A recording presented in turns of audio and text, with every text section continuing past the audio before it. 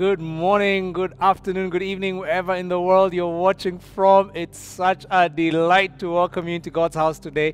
My name is Pastor Muriithi Wanjau, Pastor M, Senior Pastor of Mavuno Church, and it's my honor to just welcome you to church today. And wherever you are, I mean, if you're watching from your house, if you're watching from your office, whether you're on the road, wherever you are, I want to ask you to just do something really special right now. Just take a moment and fill out the form. You can see the URL on the screen, Mavuno at Home.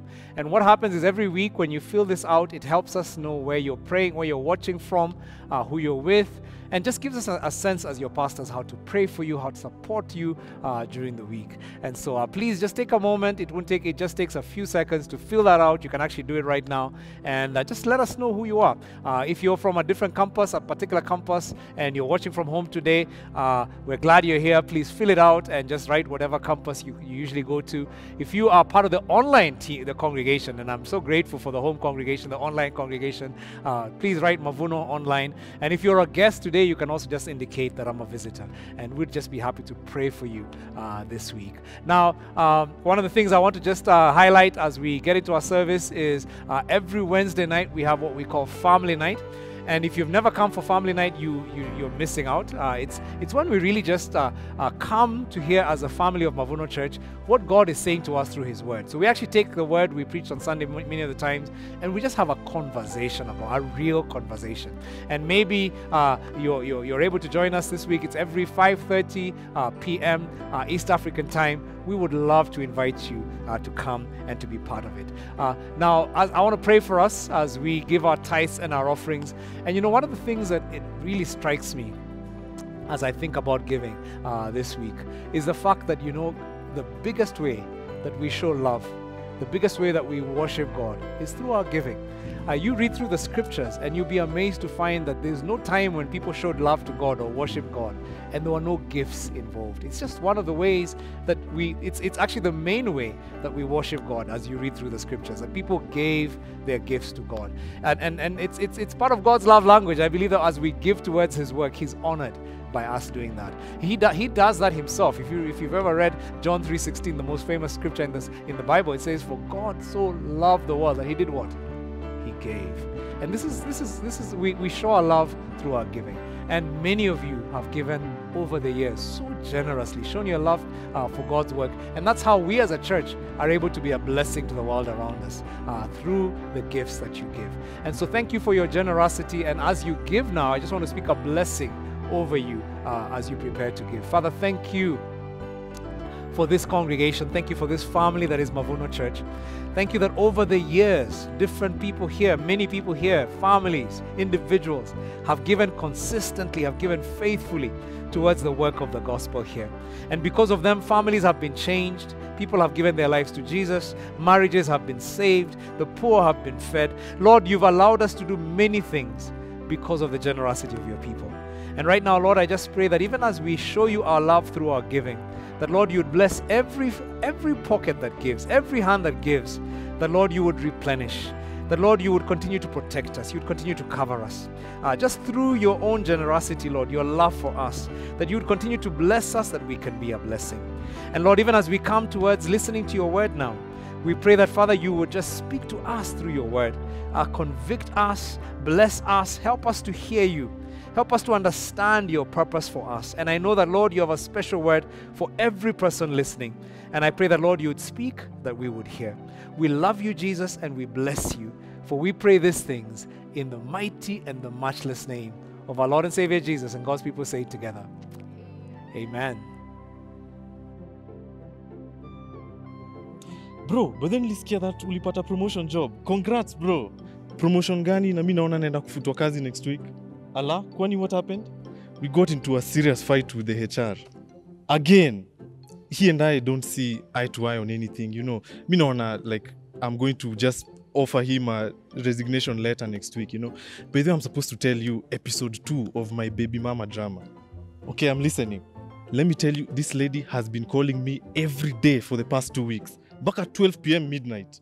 Sijui mara, sijui pesa ya daipa iko wapi, sijui mtoto atakula, tissue imeisha. You know, mpaka I'm wondering, like, is there a river somewhere? Kuna mto fulani watu wanachota pesa, nibebe karai zangu niende, you know? Like, because I don't know what she expects me to do. Bro, this is how I would solve this problem. Please don't say anything stupid. Unazima simu. Unapanda SGR, unaenda Mombasa. MIA 2 months, tuone atatupeleka wapi. Wow, genius. Wonderful plan. I'm so sure nothing will go wrong. Bro, potea 2 months inaitwa character development. And what about the kid? Huh? What are you going to do about the kid? Okay, look, bro. This guy needs our help. Okay, we have to decide. Okay, mister, I have the answer to everything. Have you forgotten that we have our own problems? Huh? And why can't we just have a conversation with this guy without him bringing up his problems? No, we don't have to be perfect or to know everything to support our friend, okay? Look, how about we try this? Why don't we tell him that we're going to share with him the contacts of like people who might be interested in his skills, you know? So that if he leaves his job, he has something else to do, you know? And then maybe we can offer to pray for him for the other issues. Bro, look, I may not have all the answers, okay? But how about we do this? I can share to you all the contacts of all the people I know who might use your skills, you know? Though ukiamua kuacha hii job, you know, at least you have options, you know? And then maybe I can pray for you for all this other stuff that you're dealing with, you know? For real? Wow, thanks, bro. You're a true friend. You're a hero, man. Me, a hero? Nah, unlikely. Welcome to church. I'm so glad you're here with us today. My goodness, my name is Pastor M, Pastor Muriithi Wanjau, Senior Pastor of Mavuno Church. I'm so glad that every one of you, wherever you're watching from, whether you're watching from home, whether you're watching from the office, whether you're watching from the road, that you chose to join us today and worship with us. Now, we're going through an exciting series. It's called Unlikely Heroes. We're looking at the lives, the kind of unlikely people that God uses to do extraordinary things. And last week we began looking at the life of a man called Jonah, who decided to run away from God's purpose for his life. God told him to go east, and he went as far west as he could. And from that we learned a very important truth, that every step away from God's purpose is a step down. And you know, we began to understand that God created us for purpose, that we are all created to know God and to make him known. That's the general purpose for every single human being. And the crazy thing though is when we hear this, the first thing that most of us think about is how unqualified we are about sharing God with others, about making God known to others. In our minds, we typically have a type of person that God uses. Who's the kind of person in your mind that God uses? You know, who's the kind of person that you would consider that's a called person? Usually we're talking about someone who's really spiritual, right? I mean, somebody who's constantly like praying, you know, somebody who thinks godly thoughts like 24/7. They're always just thinking about how God needs to save children in Afghanistan and such things, you know, things that normal people like you and I, we don't spend our time thinking about. I mean, the person who has the right words to say in every situation. They've studied some theology. Their marriage works perfectly. Their children are well behaved. Their life is in order. In other words, someone who's not like you. Somebody is not what I'm talking about. You know, it's like you're thinking that spiritual person, that called person. But you know, I believe that's why the book of Jonah was written. Because you see, Jonah is this guy who does completely the opposite of what God wants him to do. But yet somehow God still chooses to work through him. What a great encouragement for us all. And so today I want to talk about the kind of people that God chooses, kind of people that God uses, the kind of people that God calls. Who are the called people? And I want to see as I speak whether you identify with any of the people that we'll talk about. There are categories of people that God calls. And I'm going to, as I read Jonah chapter 2, I see different things there that just speak to me about the kind of people that God uses, the kind of people that God calls. And so the first one is God calls people who've messed up. God calls people who've messed up. Jonah says, from inside the fish, it says, Jonah prayed to the Lord his God. And he said, in my distress, I called to the Lord and he answered me. I mean, Jonah was the least likely suspect for a guy that God would ever want to use again. I mean, he was a rebellious prophet. The guy had brought shame to the name of God. I mean, he had just done his own things. He'd embarrassed God in front of guys who are not godly. I mean, God had told him to go east, he had gone west. But despite his foolishness, when he reached out to God, the Bible says God heard him. God still answered him. You see, God specializes in using people who've messed up big time. Now, I love the fact that there's no perfect person in the Bible. You know, have you ever noticed that? Apart from Jesus, of course. I mean, Abraham, he's known as God's friend, the friend of God. You know that song, I am a friend of God. I mean, that's Abraham, isn't it? That's a guy who gave us that title. But this is the same guy who disowned his wife when she was in danger. And then after that, he slept with a maid. Gosh, I mean, that's a friend of God. It's like, what? Really? And then you hear about a guy called David, who was like the man after God's heart. But this is a guy who betrayed one of his most loyal friends by sleeping with his wife and then killed the man to cover up the affair. How's that for a man after God's own heart? I mean, Paul, the great apostle that God used to write over half the New Testament, the guy was so impatient that when a young intern called John Mark didn't deliver at work, the guy fired him on the spot. I mean, he was such a harsh boss. Thank God for a merciful man called Barnabas who took John Mark under his wing and mentored him, and that's why today we have the book called the Gospel of Mark. No thanks to Paul. If it was left to Paul, there'd be no Gospel of Mark because the guy would have been fired and just completely finished. I mean, all these so-called saints were messed up people. They are messed up people. Listen, if God could use them, he can use me. If God could use them, he can use you. You see, God doesn't choose the qualified. He qualifies the chosen. And so that's the first kind of people that I'm seeing in this scripture that God uses. Number two, the second type of people, please make note of these types of people and see if you identify with any of them or you know people who fit into these categories. God calls failures.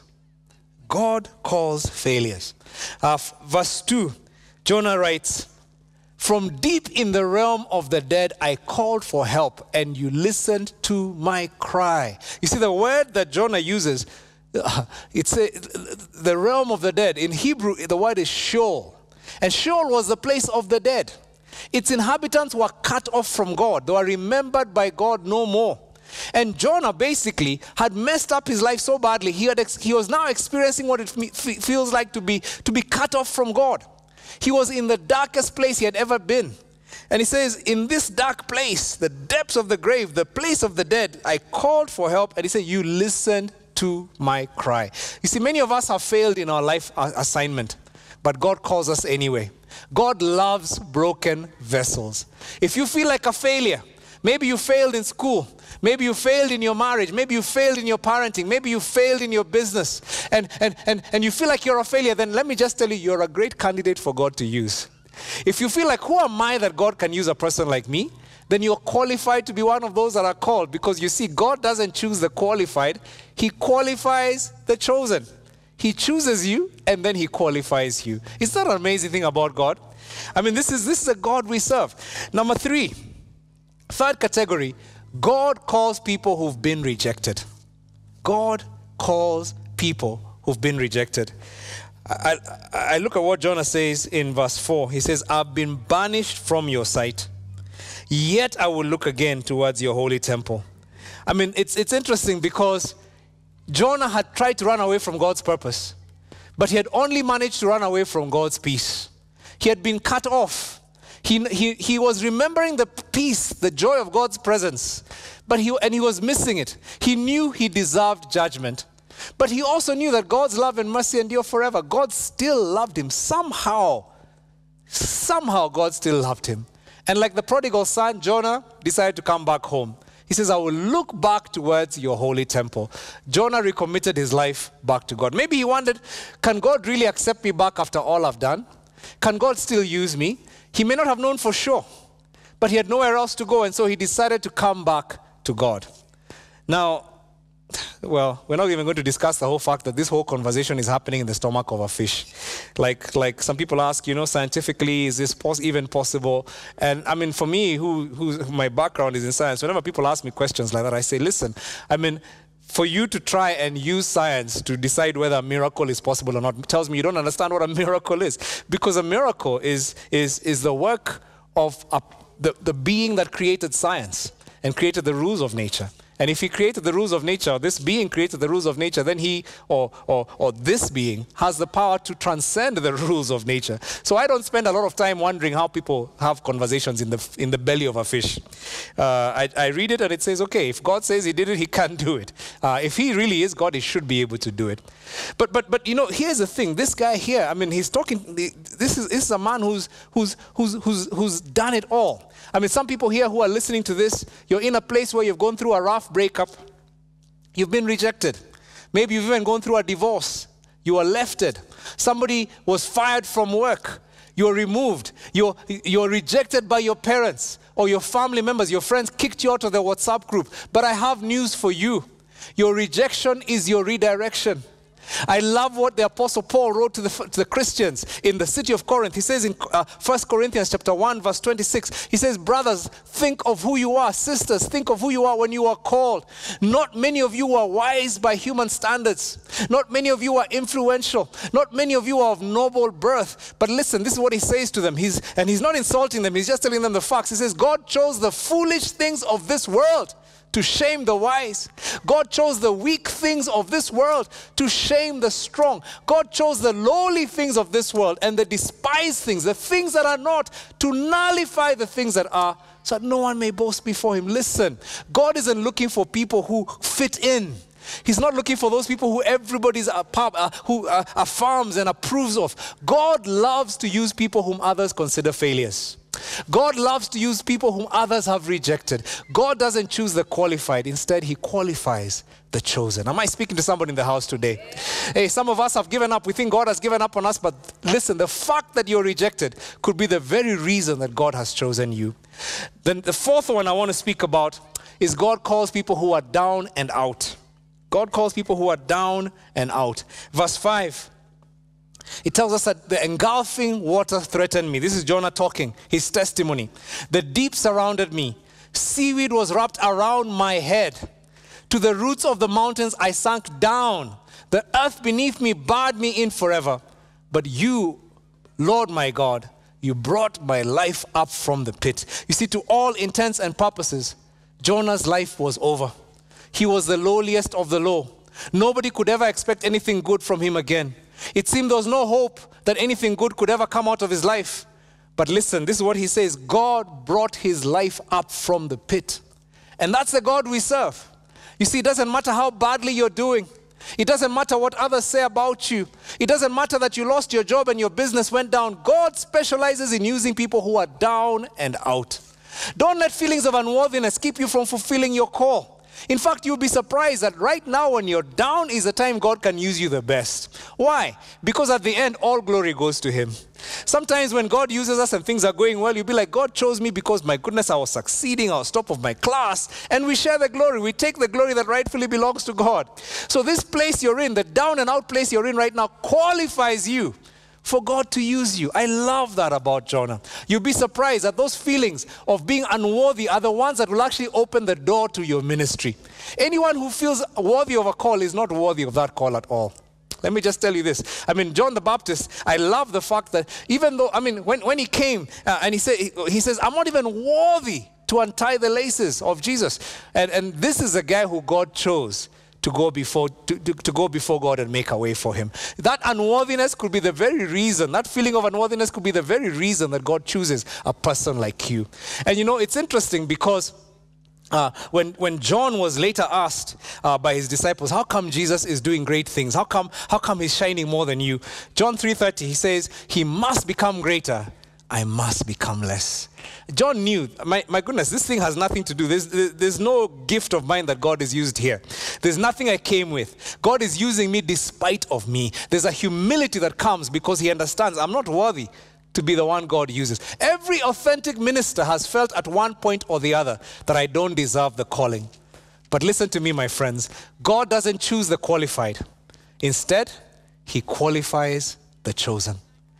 Number 5. The last category, God calls people who are not believable. God calls people who are not believable. Jonah says something very interesting. He says, those who cling to worthless idols turn away from God's love for them. But I, with shouts of grateful praise, will sacrifice to you. What I have vowed I'll make good. I will say salvation comes from the Lord. I mean, the guy is in the belly of a fish, for heaven's sake. I mean, he's lost all credibility. He's messed up his life. Even non-believers have mocked him. And yet, despite all this, Jonah still commits himself to God and says, God, if you can use anyone, you can use me. Even though people don't believe, even though I've lost all credibility, Lord, if there's anyone you want to use, I'm here. You can use me. And when he committed himself to follow God's purpose and to trust God to help him, and in the story going forward, we start to see that God used him big time to change the greatest nation of his time. You know, there are many people who might write you off because of your past. They're so focused on who you used to be that they can't see who God has made you to be.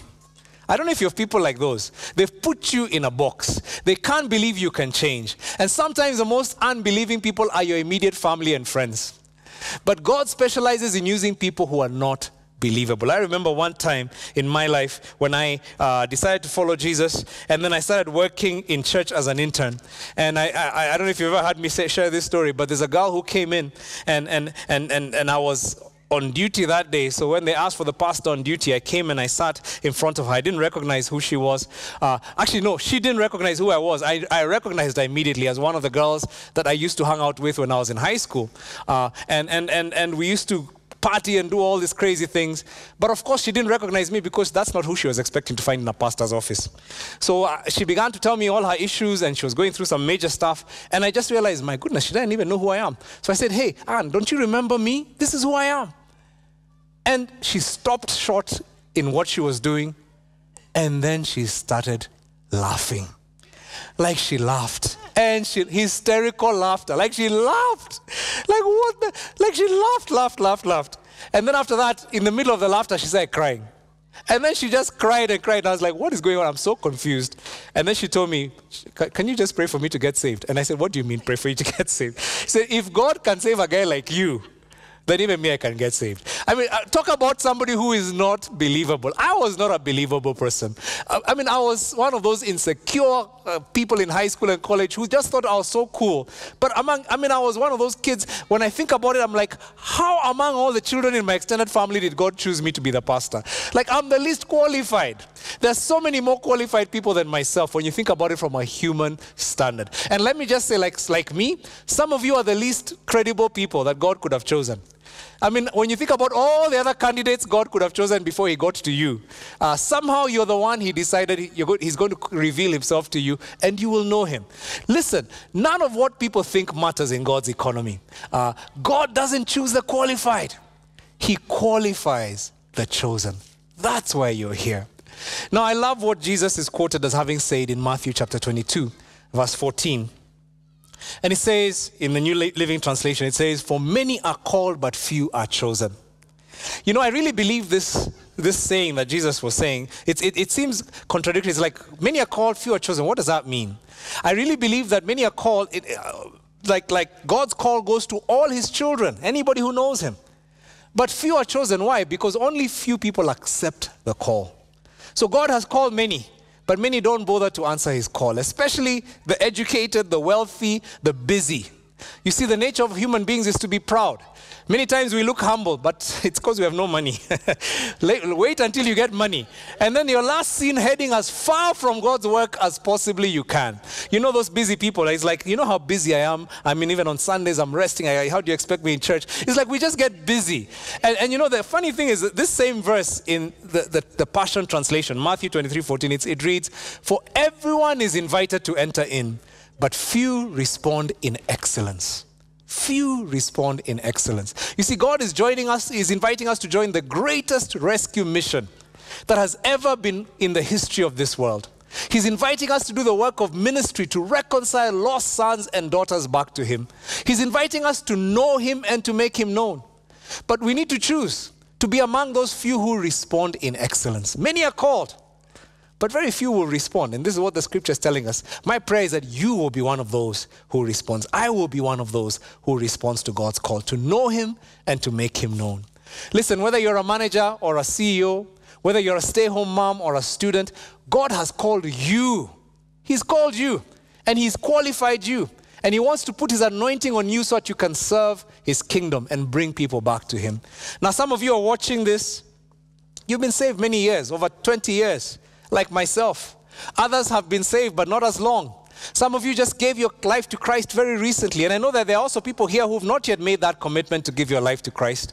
But allow me to say this. Never been intimidated by the number of years a person has been saved. It's not how long you've been saved that counts. Because some of us have been believers for years, but our hearts are very far from where God wants them to be.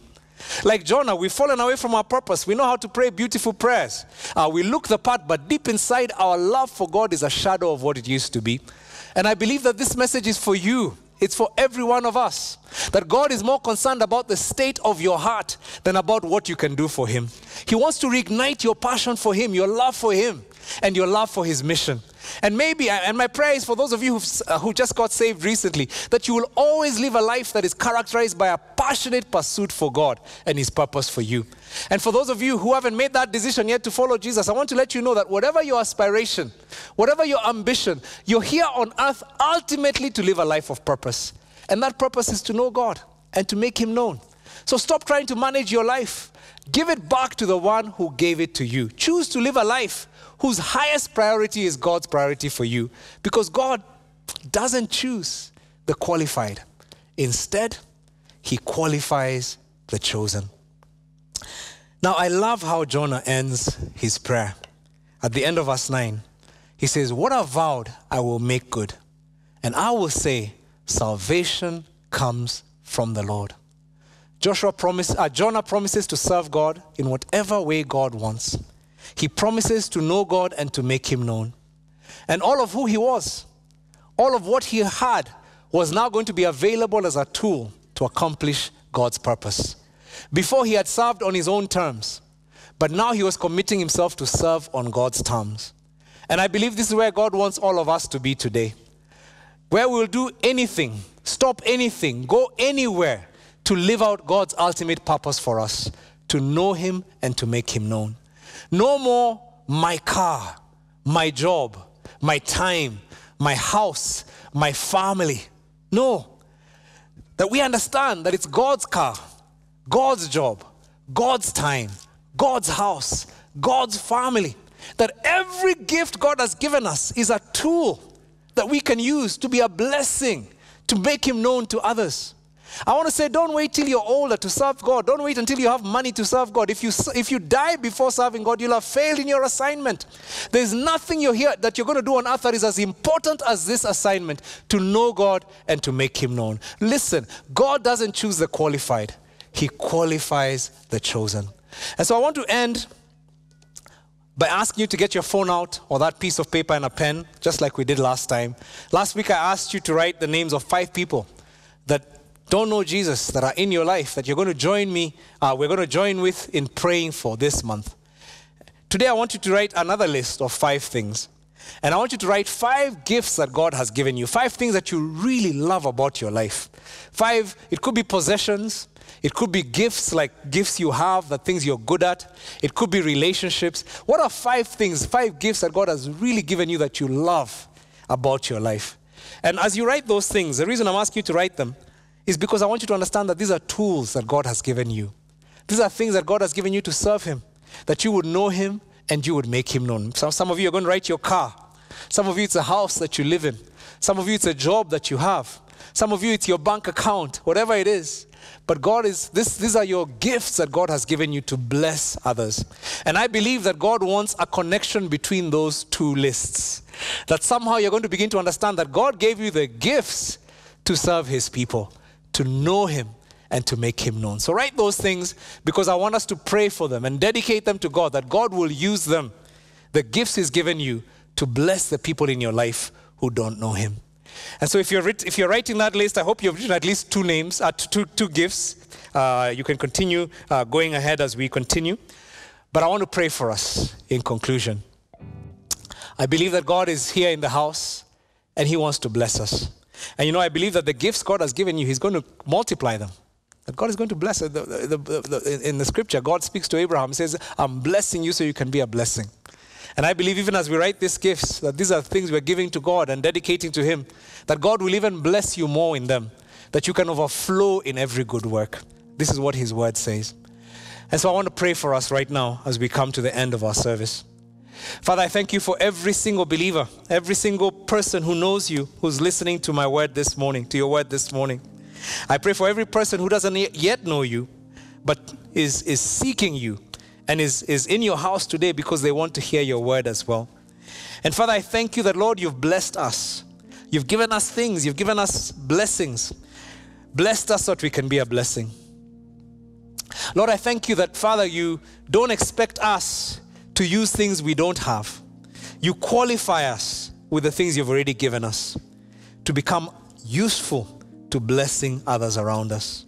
And so right now we dedicate these gifts that we've written down, the things you've given us, our relationships, our aspirations, our gifts, our strengths. We dedicate them to you, our health. And I pray that, Lord, for all of us, that these things will become useful to our main mission, the reason we're here on earth, to know you and to make you known. I pray that, Lord, you'd give us an opportunity to use that car, to use that job, to use that house, to use that relationship, to bless people around us who don't know you. I pray that, Lord, we'll be known as a source of blessing. Like Jonah, I pray that for every single one of us, we'll be able to say, what I've vowed, I'll make good. I will sacrifice to you because salvation comes from the Lord. I will proclaim that salvation comes from the Lord. And I pray that, Lord, our blessings, our possessions will proclaim to the world around us that salvation comes from God. Cause us to be a blessing to those around us. And Lord, I pray that you would break our hearts with the things that break your heart. As I think about the list of people that we wrote who don't know you, I pray that, Lord, even this coming week, you'd give us the grace to reach out to them, to be a blessing to them, to find ways to pray for them, that we'll trust you to give us ideas, divine ideas of how we can use the blessings you've given us to be a blessing to those who need you. That, Lord, in some way we can begin to point them back to you. And so, Lord, I just want to thank you for this church. Lord, I pray that you would ignite our hearts with the things that ignite your heart. Give us a passionate desire to see many people in our lives come to know you. And I pray that around our lives, around us, there will be fruitfulness as people come back to you. And Lord, again, I just pray for anybody who doesn't yet know you as Lord and Savior. I pray that, Lord, you'd begin to just stir our hearts as well. Lord, to this understanding that you made us for purpose, that you made us for more, and that none of us would walk out of this place without coming back to you, giving our lives to you, that we may live the purpose you've called us to. And so, Lord, we love you, we bless you, we thank you, and we honor you. And all these things we pray, believing and trusting in the precious name of our Lord and Savior Jesus. And God's people say it together. Amen. Amen.